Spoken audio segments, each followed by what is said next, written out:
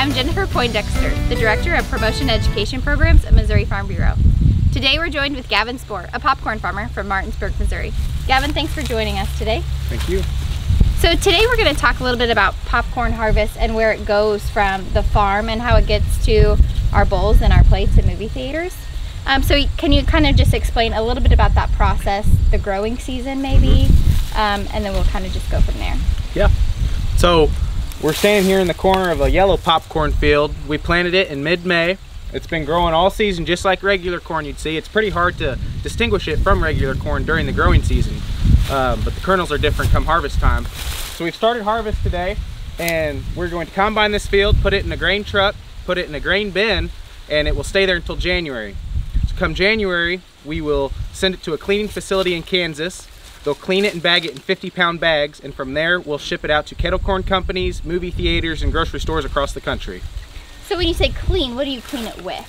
So it's a grain cleaner, which was a lot more common 100 years ago than today, but it's basically a huge machine with a bunch of screens with little holes in it. So the popcorn falls through, but the weed seeds get blown off, the chaff and the pieces of corn stalk that are still in there, they get blown off. So the final product is completely clean popcorn. There will be no bugs. There will be nothing in that bag that's not popcorn.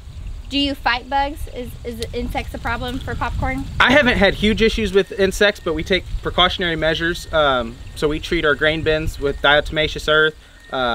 We try to keep our warehouse cool to keep insect activity down. We take every step we can to stop an insect from showing up in the first place. Awesome. So when you say it gets packaged, what kind of work did it take to get a food label on your popcorn?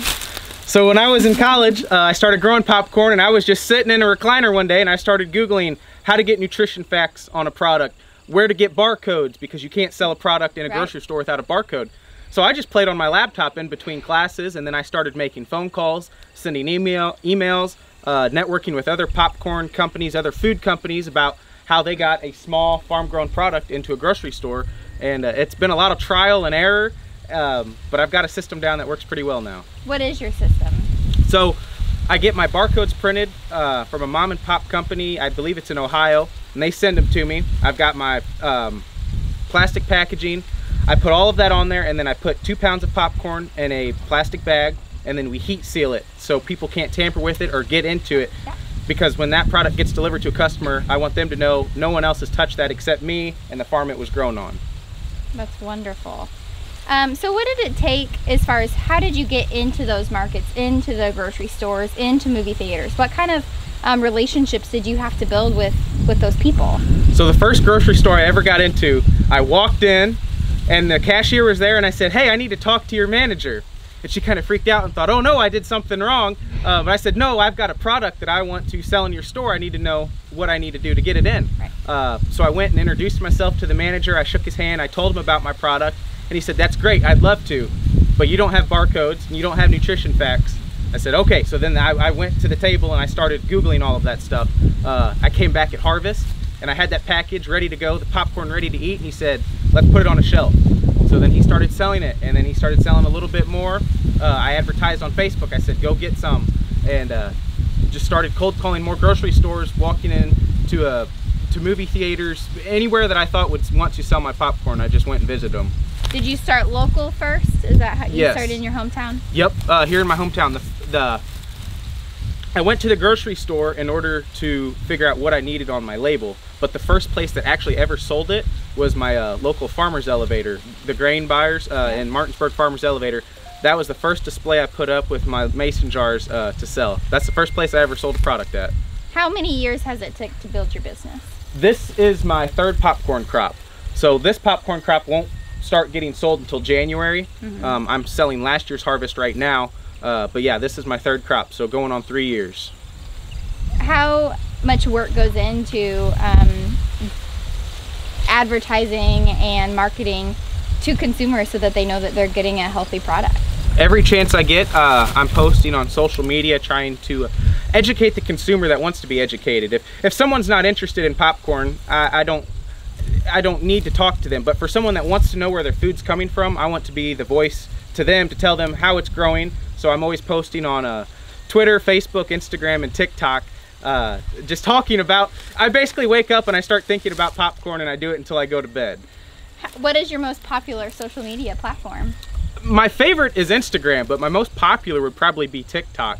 There's 50,000 people on there that follow along with every, basically once a week I go make a video in the popcorn field about what's happening, what growth stage it's at, and people tag along with it. How many followers do you have on TikTok? Right at 50,000, I believe. Oh my goodness, that's a lot of followers.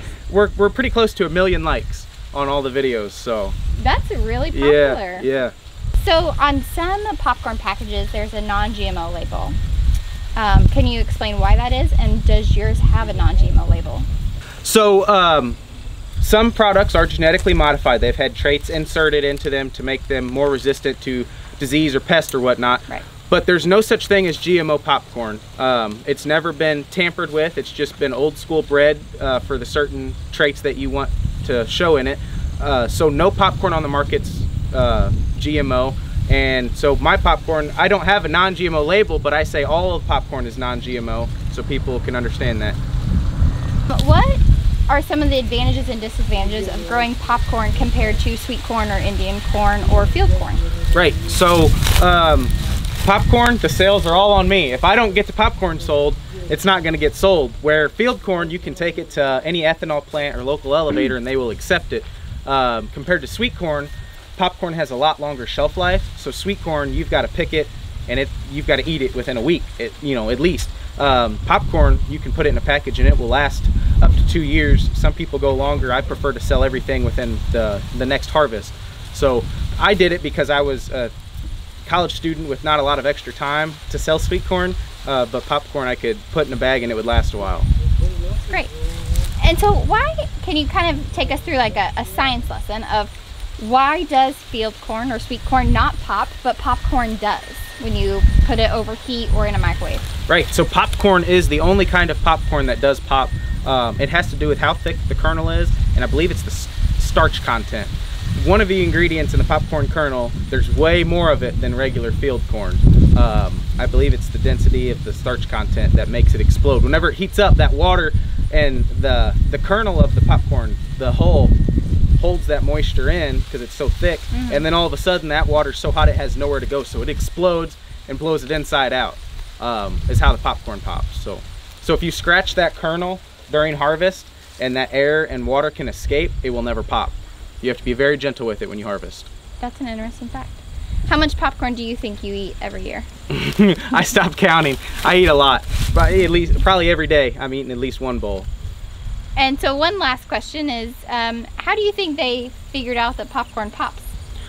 I want to know that also. It's been popping for a long time. They found it in caves, I believe, down towards Mexico. You know, in the southwest corner where corn originated. It's in, I don't know what you'd call it. Their old fire pits. They found remnants of popcorn kernels. So it's been a long time. So yeah. Who knows how they figured it out? Yep. Well, thank you so much for taking the time to talk with us. Thank you.